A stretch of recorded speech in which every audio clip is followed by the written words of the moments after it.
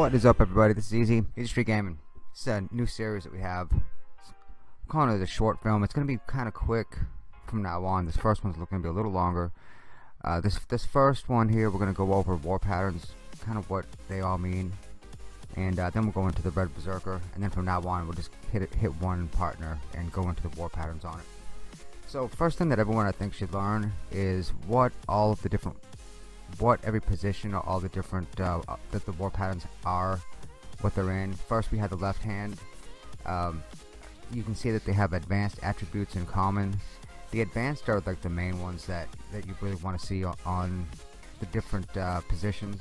Doesn't necessarily mean that that's what your particular hero is going to need, but for the left hand, the main attribute, the advanced attribute, would be the speed. For the helmet, it was the critical rate and critical rate damage, and for the right hand it's resistance and hit. Now you can also have hit point percentage, attack percentage, defense percentage, and there's also even plus attack and plus defense and plus hit point. You can get all that on the hands and the helmet as well, but take it from me, you really want to get the percentages on the hands and helmet. Those pluses do help at first because you'll have lower hit points on your heroes when you first get them, so that's when the plus will be more beneficial than maybe the percentage right at first. Now the chest and both feet, they have set attributes for the first attribute. They'll always be, for example, the left leg will always have defense, the right leg will always have hit point, the chest will always have attack. Those will always be plus, those will never be percentage. And then after that, the second through fifth attributes are just like everything else. They all vary.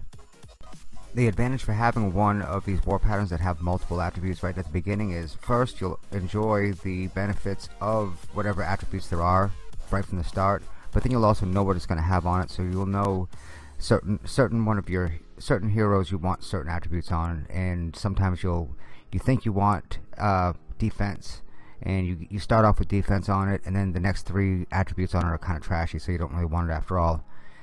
So the very first, now we're getting into the different rankings of the war patterns. The very first one is the common war pattern, which is gray. The second one is called magic. They're the ones that are green. That means they have 2 attributes on it. The third kind is called rare. It has 3 attributes on it right from the beginning. Now you'll see that these up top, I've actually upgraded to get to the rare standing on them. But you can get them rare, so they'll be level 0 or level 1 or whatever, and they'll have all 3 attributes on it already. Now this next one is ancient. It has 4 attributes. Now here it says it's level 10 if you look at the top of the screen, but you can also get these ancient ones that are level 0, and you'll have all 4 on it. And as I'm shuffling through here trying to find the last one, it's called legendary, and that means it'll have every one of the attributes will be listed when you first get it, and that means that the war pattern itself will be at level 0, so you'll have to upgrade it to whatever level you want to get it to. So I helped out at the top of the screen here and just put it at plus 15. That's not really a level 9 or 12 or whatever it was. So now there's a star rating on every one of your war patterns too, and there's a lot of questions as far as the star ratings. Should you upgrade a 1-star war pattern? Should you even use a 1-star war pattern? What are the differences between the 1-star and the 5 stars? Basically what happens is, the lower the star value is, the lower the starting point would be, and as you're upgrading, it will go up slightly less than it will with a larger star. So the 1-star starts off at like 1%, and when you go up to the second, it'll be 2% and 3%. Whereas the 5-star will start off at like 8%, and then it will go to 10, then 13, and so forth. This might be common sense to most people, but just remember that the higher the star rating means the higher that the end result of the war pattern will be. So if you have a 5-star rating, then the end result might be 45 or 50% of whatever attribute it is, whereas a 1-star, it's going to upgrade 1% each time, so a max level 15 will only be 15%. Up next, we're going to break down the Red Berserker, and I'm just going to kind of show you what I would do from start to finish as far as finding what war patterns you're going to use on certain heroes. The first thing you want to do once you get it is you're going to look at all of its different skills. The Red Berserker has 3 skills to start off with. the first one doesn't really tell us anything, but the second one on the Red Berserker, it already kind of tells you what we need to do. If you look at what I've circled here in green and where the arrow is, it says that there will be an increase with every critical rate attack dealt. So it says a 30% increase for every critical rate attack. That means that the more critical rate attacks there are, the better for this particular partner. So we're going to try to get the critical rate up as high as possible. For the third skill, it says it can deal higher damage when it has a higher max hit point. And that's just another clue as far as what you want to do for the war patterns. It's called Battle Alliance, and it does more damage with a higher max hit point. Therefore, we're going to want to try to get the hit points up as high as possible.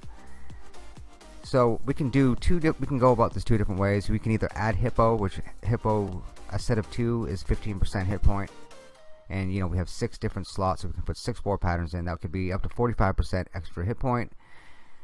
But what I decided to do was actually use all 6 slots for Wolf. It does 12% critical rate. It gives you a 12% critical rate increase. So what I think the best way to go, but now you may decide that this isn't the best way that you'd like to do it. So this is just all my opinion on how I want to go about doing it.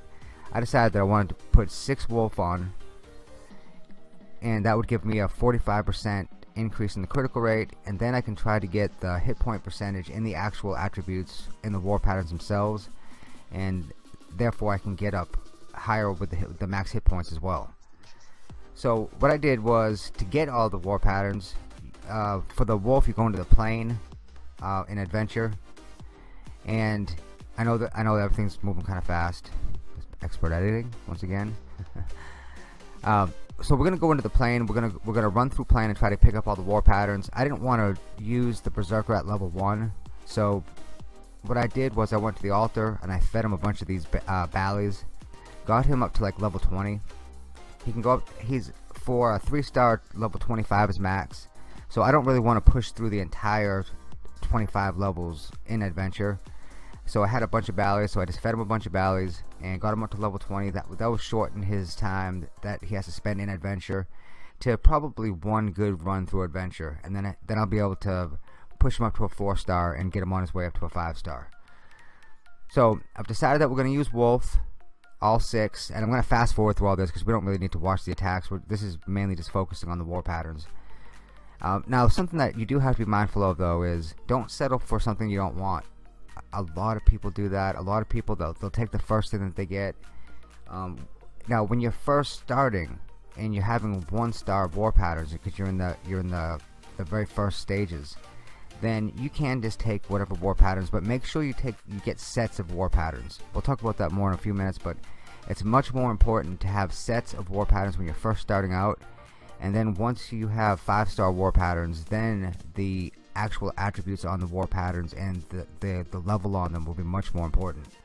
So for new players starting out, getting sets of war patterns is more important than upgrading them or the stars on the actual or the attributes on the war patterns.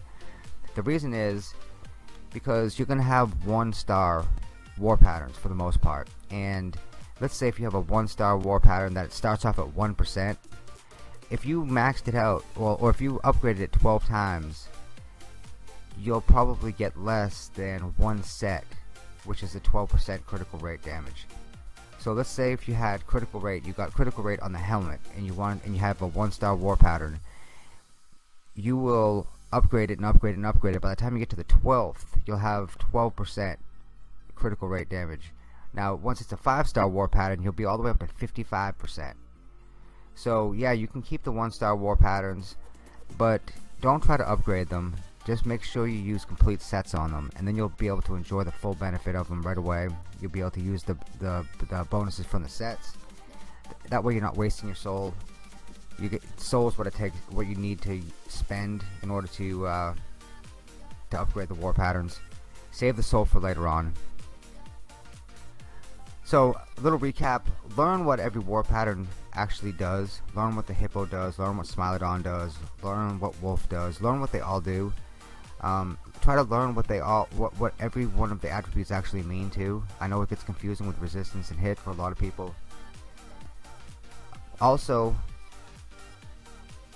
you should know what each position, the hand, the head, the each feet, know what each position, what their major attribute would be. The left hand being speed, the helmet being critical rate and critical rate damage, the right hand being resistance and hit. Get in the habit of reading all of the skills for each one of your heroes, because a lot of times it will tell you what you need to use. It will tell you right there in the skills if it needs hit points, if it needs defense, what it needs. And if it does not offer any clues at all, we actually just had a video on this 2 or 3 videos back. Go to the top people in your server and check out what they are using on the same heroes and try to copy them. If not, come back to this channel, Easy Street Gaming, and hopefully by the time you get to it, we'll have a video out on it. We're trying to do one for every single one of the partners, and we're just copying the best players too. So we're not doing anything different than you're doing. If you're copying the best players in your server, that's what I do too. That's what everyone does. You copy them until you know them well enough to do them yourself. So I hope you enjoyed the video. This is just kind of a brief overlook on what war patterns are, and from now on we're going to get into the individual different heroes and what war patterns you should use on each hero. So come back to see me. Till next time, it's been easy. Take care, everybody.